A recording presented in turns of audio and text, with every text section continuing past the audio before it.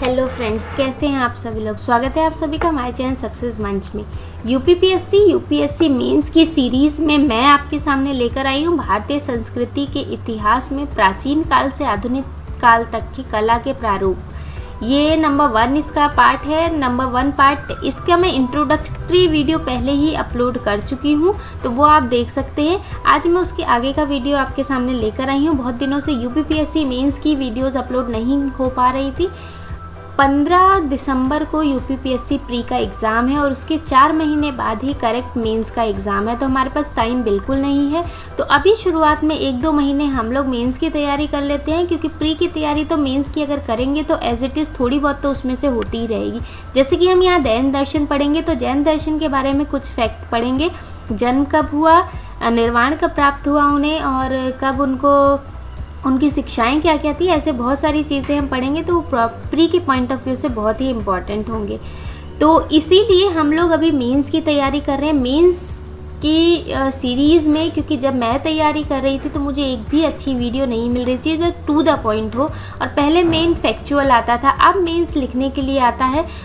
UPSC के बिल्कुल भी 2 कॉपी हो चुका है यूपीएससी की तरह, तो इसीलिए हमें बहुत अच्छे से उसमें आंसर राइटिंग करनी पड़ेगी। तो ये जब टॉपिक्स ख़त्म हो जाएंगे उसके बाद हम लोग आंसर राइटिंग भी करेंगे। तो आज हम लोग देखते हैं भारतीय संस्कृति के इतिहास में प्राचीन काल से आधुनिक काल तक के कला के प्रारूप में सबसे पहला पार्ट देखेंगे जैन दर्शन का। तो इसी में दर्शन करेंगे, फिर कला में हम लोग करेंगे नाट्य कला हो गई, और सिंगिंग हो गई, इसमें डांसिंग हो गई, और बहुत सारी कला के प्रारूप होते हैं जो प्राचीन काल से अब तक के चले आ रहे हैं। तो सारे हमें कला करनी है। काफ़ी लंबा और वास्ट टॉपिक है ये, तो अगर हमने इसे अभी कवर नहीं किया तो 4 महीने में तो बहुत सारे 6 पेपर्स हैं वो कवर नहीं हो सकते। तो धीरे धीरे करके इसे कवर करते हुए चलेंगे। और आपको पहले भी बता चुकी हूँ मैं कि जैसे ही मेरा टॉपिक ख़त्म होगा मैं अपनी PDF अपने टेलीग्राम चैनल और सक्सेस मंच पेज की लिंक दोनों पे डाल दूँगी। आप वहाँ से डाउनलोड करके इसे पढ़ सकते हैं, रिवाइज कर सकते हैं। तो इसका लिंक डिस्क्रिप्शन बॉक्स में है, वहाँ से जाके लिंक पे टेलीग्राम चैनल ज्वाइन कर सकते हैं, सक्सेस मंच पेज को लाइक कर सकते हैं। और जो व्यूवर्स पहली बार देख रहे हैं मेरे चैनल को, प्लीज़ मेरे चैनल को सब्सक्राइब कीजिए, लाइक कीजिए और शेयर कीजिए। जो बेल बटन है वो दबाना बिल्कुल मत भूलिएगा, क्योंकि सारी वीडियोज़ की नोटिफिकेशन उसी बेल बटन दबाने से ही आपके पास आएंगी। तो चलिए शुरू करते हैं जैन दर्शन के बारे में। सिद्धांत ये हमने देखा था, ये हमारा पूरा था कला के प्रारूप में साहित्य वास्तुकला के महत्वपूर्ण पहलू। मतलब कि कला के प्रारूप में साहित्य भी हमें करना है, वास्तुकला भी करना है, बहुत सारी चीज़ें हैं, नाट्य है, डांस है, सिंगिंग है, जितनी भी कला के प्रारूप थे उस समय चल रहे थे, वाद्य यंत्र थे, वो सारे हमें यहाँ देखने हैं। तो बहुत ही वास्ट टॉपिक है, बट जितना धीरे धीरे ही सही कदम बढ़ाते हैं आगे मंजिल तक तो पहुँच ही जाएंगे।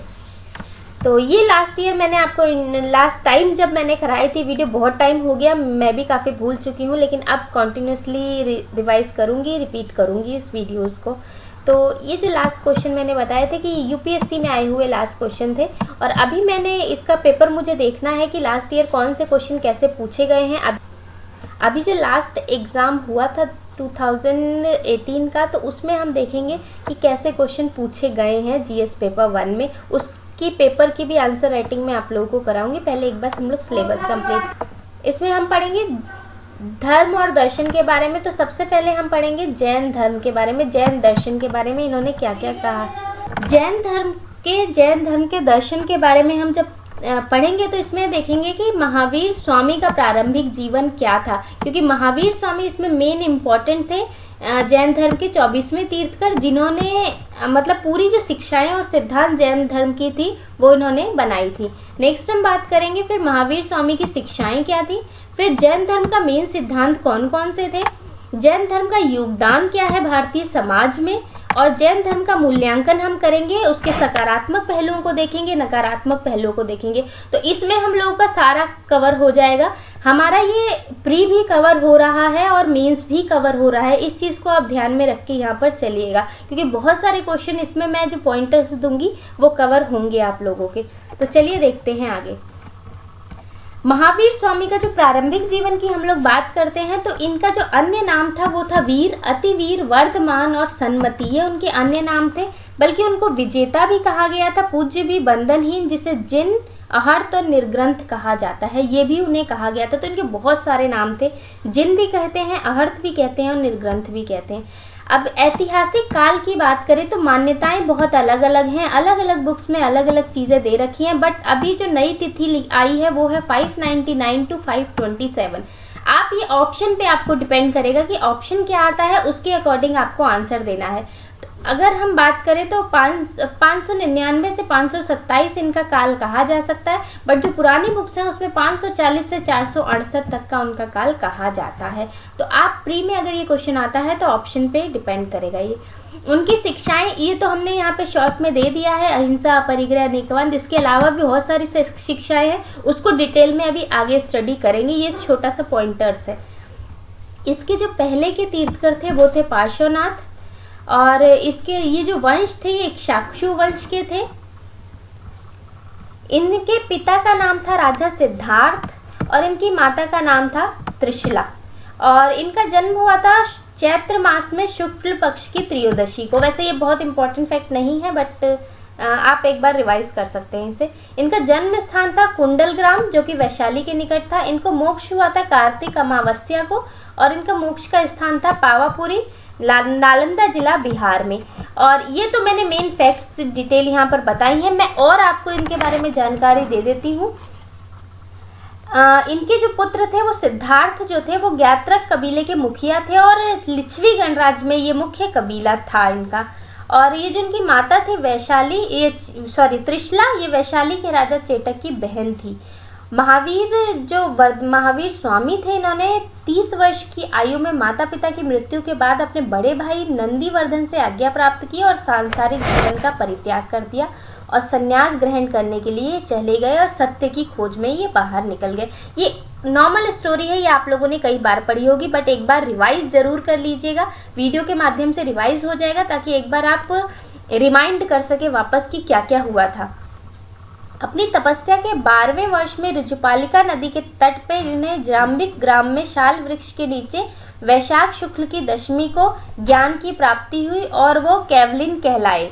कौशल, मिथिला, चंपा, मगध आदि जो महाजनपद थे, इसमें महावीर ने 30 वर्षों तक जैन धर्म का यहाँ पर प्रचार किया था, और 72 वर्ष की आयु में महावीर की मृत्यु हुई थी, मतलब इन्हें निर्वाण प्राप्त हुआ था। और इनकी मृत्यु हुई थी पावापुरी, जैसे कि अभी मैंने बताया आपको, नालंदा, बिहार में। अपनी समस्त इंद्रियों को वश में करने के कारण उन्हें जिन कहा गया, जिन का अर्थ होता है विजेता, और इसी शब्द से जैन शब्द की उत्पत्ति हुई है, जिन से ही जैन शब्द की उत्पत्ति हुई है। महावीर को अव्यवस्थित जन विश्वासों को व्यवस्थित और सुदृढ़ धर्म में संहिताबद्ध करने का श्रेय भी प्राप्त है। महावीर के जो सिद्धांत थे, अगर मैं मोटे मोटे उपदेशों की बात करूं तो वो मैं अभी बता देती हूँ, बाकी हम लोग आगे जो करेंगे उसमें हम लोग देखेंगे ही कौन कौन से उपदेश थे। तो जैन धर्म जो था वो आत्मा की अमरता, बंधन, मोक्ष, पुनर्जन्म और कर्म के सिद्धांत को मानता था, बट वो ईश्वर और अवतारवाद में बिल्कुल भी यकीन नहीं रखता था। व्यवहारिक तौर पर जैन धर्म ने ईश्वर को तो स्वीकार कर लिया था, परंतु जिन के उसे नीचे रखा गया। महावीर ने ज्ञान प्राप्ति के बाद जो पहला उपदेश था वो राजगृह के वितलपणी पहाड़ी पर दिया था, और सर्वाधिक जो उन्होंने उपदेश दिए थे वो दिए थे वैशाली में। तो आज मैंने आप लोगों से बात की कि जैन धर्म जो था उसके महावीर स्वामी थे, उनका जो प्रारंभिक जीवन था वो कैसा था। तो नेक्स्ट क्लास में हम लोग देखेंगे कि महावीर स्वामी की शिक्षाएं क्या थी, उन त्रिरत्न था, पंच महाव्रत था, और जैन धर्म के सिद्धांत थे। इसके बारे में हम नेक्स्ट वीडियो में पूरे अच्छे से डिटेल में स्टडी करेंगे। तो आज के लिए बस इतना ही। Please like, share, subscribe our channel. Thank you, thanks for watching success मंच।